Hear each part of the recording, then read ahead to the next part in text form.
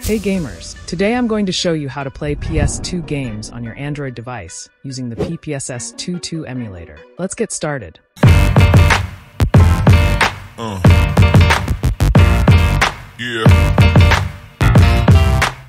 First, you will need to install two APK from Google Play Store. First is PPSS22 Emulator and second is Z-Archiver.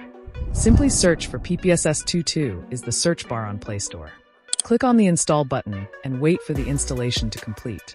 Next, search Z-Archiver is search bar and install it.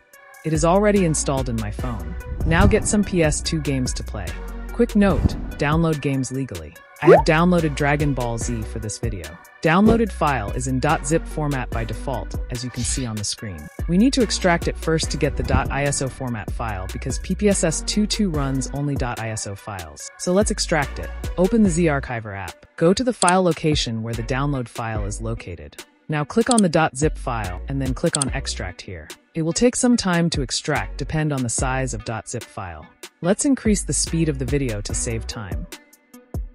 Now the extraction is done.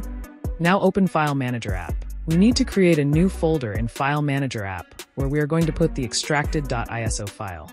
Create a new folder and name it PS2 Games.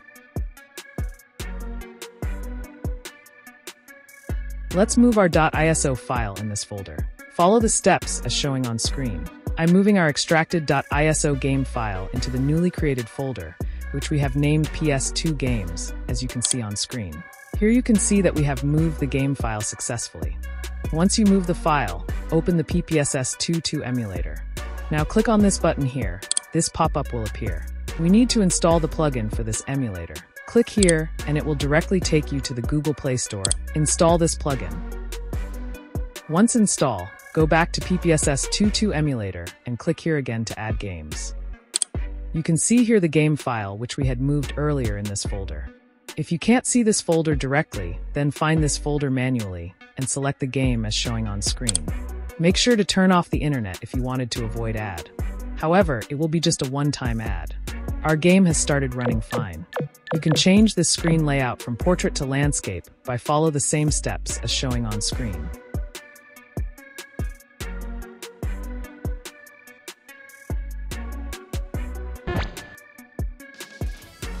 You can also change the size of the screen by apply the same steps as showing on screen.